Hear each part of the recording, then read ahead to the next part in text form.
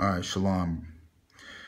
I wanted to touch on a subject because of a certain brother on Facebook. I brought up the topic of black conquistadors and how the black man assisted Christopher Columbus and Hernan Cortez in the exploitation or coming over here to the Americas. The so-called white man did not know how to get over here, but they basically read the scriptures and found out that there was a place beyond the seas to explore, and they basically came after us because they had the spirit of Satan on them. And during this Reformation time or the Renaissance time, Esau was trying to come back into power because we were ruling Europe for over 1,000 years, in which I'm going to show a little bit of history that we were up in Europe. All right. So basically, I'm in this book called The Americas, or the African Americans. Right here, the African Americans. Many rivers to cross. And I might have to do a couple of part series, so I got to be quick because I'm not allowed to record up, past 15 minutes. So right here, we'll start right here. It says, if not all the first explorers and conquerors of the New Spain were European, it is equally important and surprising to many of us to note that not all of the first Americans who assisted the Spanish and Portuguese came as slaves. An untold number of free people of African descent, black conquistadors, right there, okay, black conquistadors, born in Africa or on the Iberian Peninsula, also accompanied Spanish conquistadors such as Hernan Cortez and Ponce de Leon, two of the famed explorers of the vast region that would become modern Mexico in the western and southern regions of the United States. And as we might expect, their exploits were just as heroic and just as problematic as those of their fellow conquistadors. But far more Africans came with the Spanish and Portuguese as slaves, servants with varying degrees of freedom, attendants, or armed adventurers. Okay, so right now we just learned that there was a such thing as black conquistadors. When you read further down, it says these black conquistadors right here set an example for subsequent racial relations throughout the entire Spanish colonial experience. Living their daily lives with the degrees of complexity rarely would be achieved by black men, women in the early English settlements in the Caribbean and North America. So what they did before, basically taking time in the 1400s and 1500s, was different versus what happened as when black people arrived in America in like Jamestown in the 1600s. See, our people were free. We weren't always slaves. We came from Spain. We came from the north part of Africa, basically during that time when the Moors were being expelled. And surprisingly, the Jews were being expelled at the same time out of Spain. Take notice of that. So basically we were they participated, these Africans participated, so-called Africans, really Israelites, they participated in the exploration of the lands that would become modern-day Mexico, Costa Rica, Honduras, Panama, Venezuela, Peru, and Chile, as well as Florida. See, and it says what? Right here, men such as Juan Garrido, Esteban, Jan Rodriguez, Gaspar Yanga, Juan Bardales, Juan Garcia, Juan Beltran are just a few of the better known people of African descent who helped transform the Western Hemisphere. So these so-called black men, Africans, right, had what? Spanish names. Okay, so let's not be fooled. A lot of our people say, "Oh, how was the Bible's written by white men? They had white people's names." Okay, well, what about these black people who had so-called Hispanic names, Spaniard names? Okay, let's think, people. All right, jumping over here is another piece of very important information on page 2. It says the repeopling, right here, of the Western Hemisphere through a series of voluntary and involuntary migrations over the past 500 years was never a one-sided process, and it was nearly solely a European experience. It may come as a surprise to many Americans to learn that African people played an essential part in the process from the very beginning.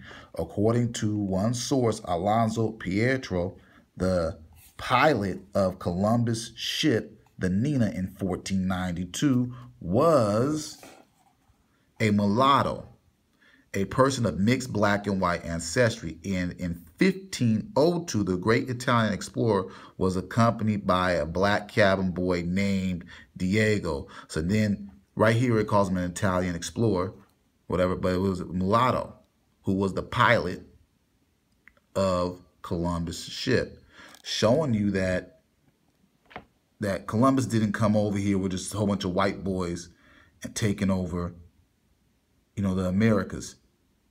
These Edomites were accompanied by so-called Africans, or whatever you want to call them, but really they were Israelites who were living in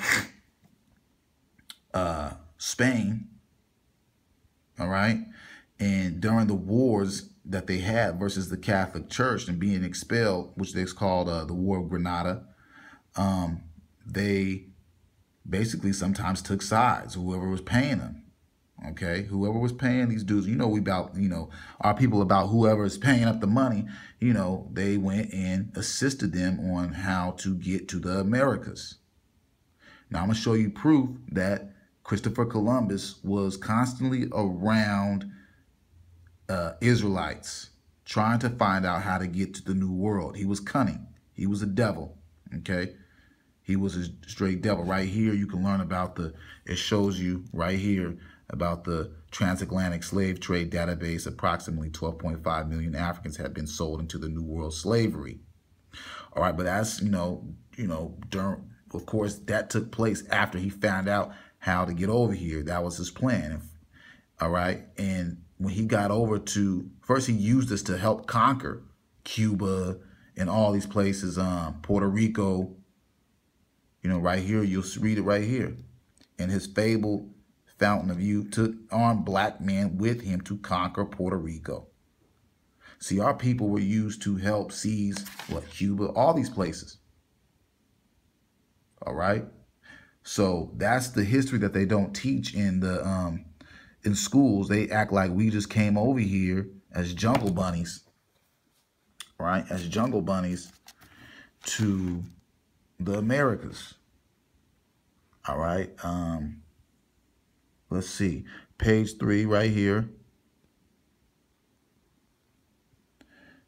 Right here, it shows you right here in this paragraph, perhaps one of the best known of the most colorful of the free black conquistadors was Juan Garrido. I don't know if I'm saying the name right. Juan Garrido. Born about 1480 in West Africa, Garrido either was sold to Portuguese slave traders or somehow traveled on his own to Lisbon, where about 10% of the city was African descent. Okay, Lisbon, when you look it up, is in where? It's in Spain. 10% of the city was Negroes. They want us to use that word African, but they were Negroes. All right? This is what they do not want to teach you in the school system. All right? Now you got a picture of a black dude assisting who? Hernan Cortez. Juan Garrido, armed with the pike, attending to the horse of Hernan Cortez. See, they always bring a Negro with them to, when they're going to the lands to the other natives of the America. Why? Why do they bring Negroes with them? So they can, be peace. They can, basically negotiate. That's what they're not telling you. Okay? Now, when you go over here, it says Garrido's story that a free black man and a conquistador is difficult to match. So when you go over this, You know, first Africans in the New World equal that the Moroccan-born black explorer known as Esteban, while his early years remained something of a mystery. He began his career in the Americas in 1528. So we were over here in the 1500s, all right, helping these Edomites come over here to the New World. Let me hurry up. Another good thing, the book to read is The Black Indians, okay? And it goes in to show you that how we spoke many different languages, you know, as we assisted the devil. All right, I'm going to show you this. Who's that? George Washington. But let's read up. Let's read down right here. All right. The British subjects' question of bringing slaves so close to the frontier of the Native Americans stirred a lively debate. A South Carolina law of 1725 imposed a fine on those who brought their slaves to the frontier. A British colonial urged enforcement because the slaves taught good English as well as Cherokee language, and too often tell falsities to the Indians which they are apt to believe. So wait, hold on. When we watch these slavery movies, oh, we didn't know how to read and all this, but right here it's saying we talked good English. As well, we spoke the what? Indians' language. Let's wake up, black people. Right here it says what? Virginia surveyor George Washington, 23, urged the use of mulattoes, which are mixed, and Negroes as pioneers and hatchet men in the wilderness. An early print shows a young Washington with a black and white surveying team. See that? When he's going across the Americas or America, he needed a Negro with him. All right. George Washington, who advocated bringing Afro-Americans to the frontier despite their proximity to the Native Americans, is shown in Virginia with the black and white surveying team. So basically, you know, there was elites or white boys that was scared scared of bringing Negroes out because we were joining forces with the Indians, Native Americans. Why? Because those were our brothers. All right. Those were our brothers. As you would, when I go into this other book right here, I'm running out of time, but it shows that Christopher Columbus knew that we were coming over here way before. Let me go into it. Way before them. All right. Let me grab this. Let me see. And line 9. It talks about let me go to page 8 in this book. All right. Let me just go to the second paragraph. Columbus listened intently, and the information about the Guyana, which is in Africa, boats, was new to him. He had been to Guyana 10 years before and had seen the fortress at San Jorge in Damena, which Don Juan was then constructing. Little known of Guyana, the trade and navigation at the time, for the African world was vast and strange, and the Portuguese had but consuming interest gold, in the pursuit of which they had scratched a mere fraction of the Guyana coast. So they were trying to get gold out of Africa. But when you jumped in, let's see, where it talks about they knew of the reports